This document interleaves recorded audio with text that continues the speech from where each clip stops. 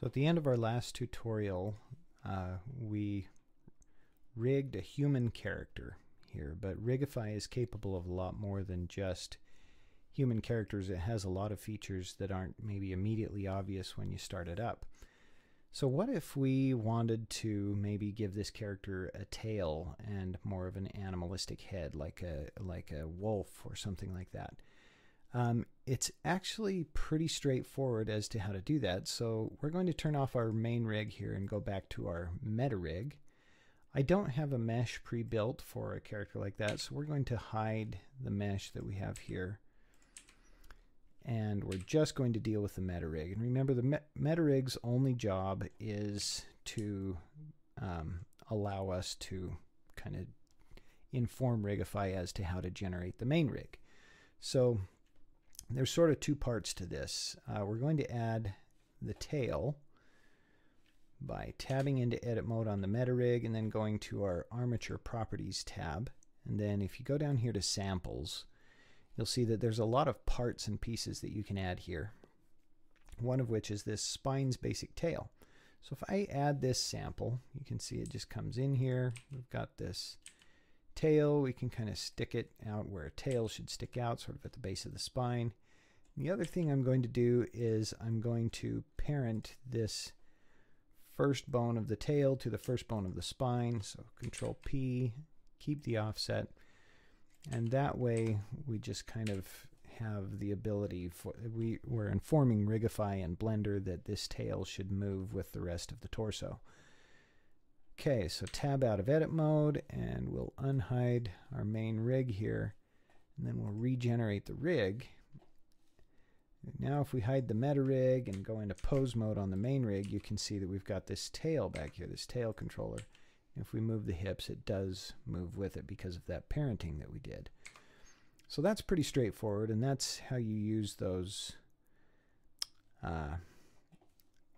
samples from Rigify.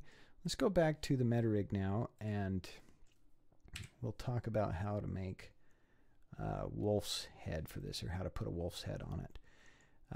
So if we go into wireframe mode, you'll see that we've kind of got two bones occupying the same space here. We've got a face bone. You can see the name of it up here in the corner. And we've got the top bone of the spine, spine.006. So basically, we need to get rid of some of what we've got going on here. So we're going to get rid of the face, the human face. We don't want that. We don't need the ears.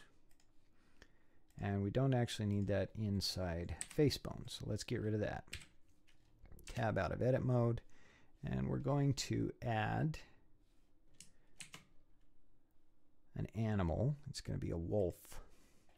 And you can see that's pretty big. That's going to be a really big face, so maybe we'll scale that down just a little bit. If we stick that face on there, that's maybe right in between, right about like that.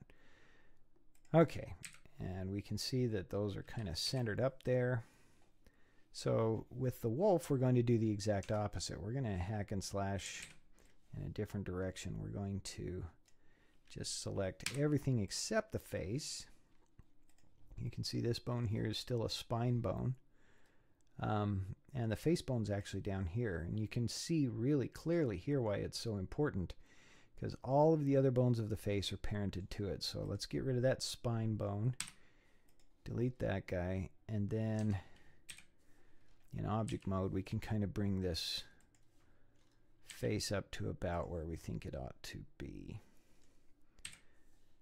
Okay, and now I'm just going to use my my 3D cursor to place this face bone into the same location as the previous face bone.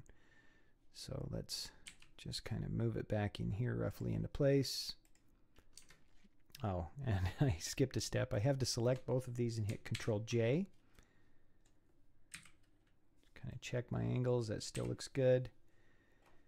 Tab back into edit mode. So these are both part of the same meta rig now. So let's select this base, Shift S, and put our cursor there. Select this base, Shift S, put our selection there. Now this might seem a little odd what I'm going to do next, but let's select the tip of the spine bone, Shift S, put our cursor there, and we'll select the tip of the face bone and Shift S, put our selection to the cursor. Now that made the spine and the face bone the exact same size, which can be kind of visually confusing, but we'll take care of that right here. I'm going to select this base again, Shift S, put my cursor back, then I'm going to select the tip up here. I can see right now I've got the tip of the spine bone selected, so I'll click again. Now I've got the tip of the face bone selected. I'm going to change my pivot point down to the 3D cursor and just scale that down, kind of like the old one was, so that it's scaling straight down from the tip, staying perfectly aligned with that face bone. And the last thing I'm going to do is I'm going to make this face bone a child of the spine bone. So Control P, keep the offset, and those are now parented.